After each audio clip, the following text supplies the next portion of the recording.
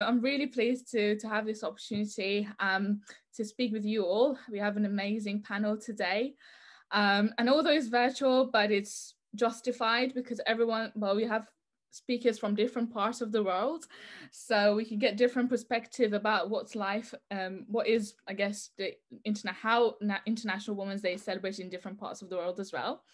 And just a small introduction into Specular for anyone who may not have heard of us yet. We're a small community, and the purpose of Specular is really to provide a platform for university students and also recent graduates to learn about different career options. We sincerely believe that you should explore your options before you settle. There is a right career option for everyone. Yeah, that's what we want to do. We want to give people the opportunity to speak to professionals from different industry, from different career paths, so they can learn about different career options. And this is how we do it. One of the ways we do it is through celebrating causes which are important to us. And of course, diversity in workplace is hugely important. And that's why we decided to celebrate International Women's Day. So I guess the format of tonight's session will be, we'll do a short introduction, we'll go around the room, get to know our amazing guest speakers, and then we'll do a bit of a Q&A, informal session, and then we'll wrap it up. Roughly takes about an hour, but yeah, it's an informal discussion. So I'm going to let you guys nominate yourself. Who wants to go first? Won't pick on you just yet. So feel free to come off mute and introduce yourself. Well, I'm happy to go first. Firstly, greetings from Canada.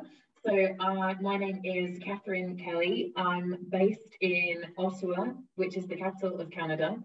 I had to Google that when I was asked to move here because I didn't know.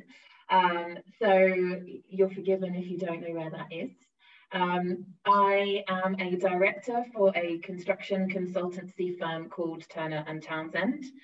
We are a global company. I worked in London for 14 years immediately after graduating from Edinburgh University, and then moved to Canada at the bequest of my company this time last year to head up the refurbishment of the Canadian Parliament building. So I actually lead the cost, time, risk and reporting team on behalf of the Crown and the Canadian government, and oversee the works on site that happened. My background, my degree is as an environmental geologist, and I essentially fell into a career in construction by my parents' next door neighbour. So that's how I am here 15, nearly 16 years later, and it's a fantastic career to date. And I get to work on some of the most influential and iconic buildings globally. Wow, that's amazing.